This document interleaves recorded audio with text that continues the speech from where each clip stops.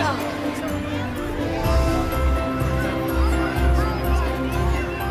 right, so we're here at Winterfest 2022. This is Lisa Egan. Lisa, can you tell us a little bit about who you are and what it is you do?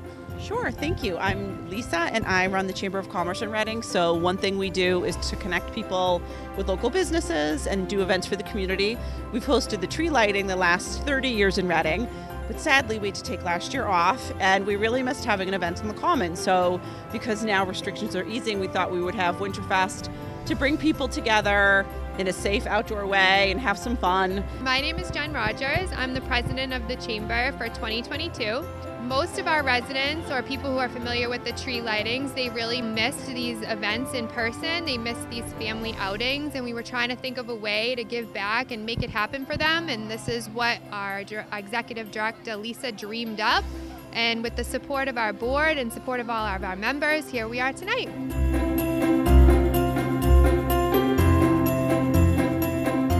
From Reading, and we just love to be a part of the community. And the Chamber's just been so helpful with everything. But I guess at the end of the day, we were just excited just to kind of like be out and be in the community and socialize. We love being a part of the Fall Street Fair, and that brings a lot of like people from other towns too. So it's nice to just be out and like connecting with people again, I guess you could say.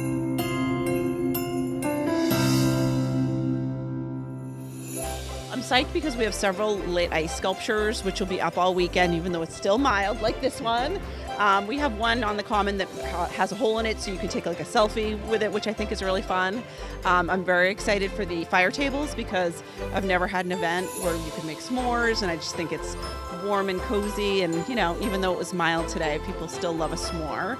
And we have hot cocoa for everyone to enjoy, and the beer garden. So between the s'mores, cocoa, and beer garden in Cupcake City, I think people have everything they want, and we have North Shore 1049 broadcasting live. So we have great music, great energy, we've got some nice white lights up, so we're very excited.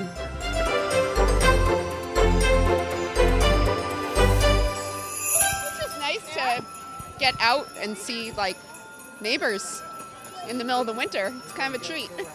Just like I said, it's so nice to have things back to somewhat normal again. We got a ways to go, but this is really nice. I think they should do this every year. Have some more like small vendors from Reading. So are you guys having fun? Is it a great time? Yeah, it's really fun. Yeah? Do you think Reading should do this every year? Yeah? I love actually seeing everybody back out after COVID. Everybody was home. So it's nice to see smiling faces and the community come together. I think we needed it.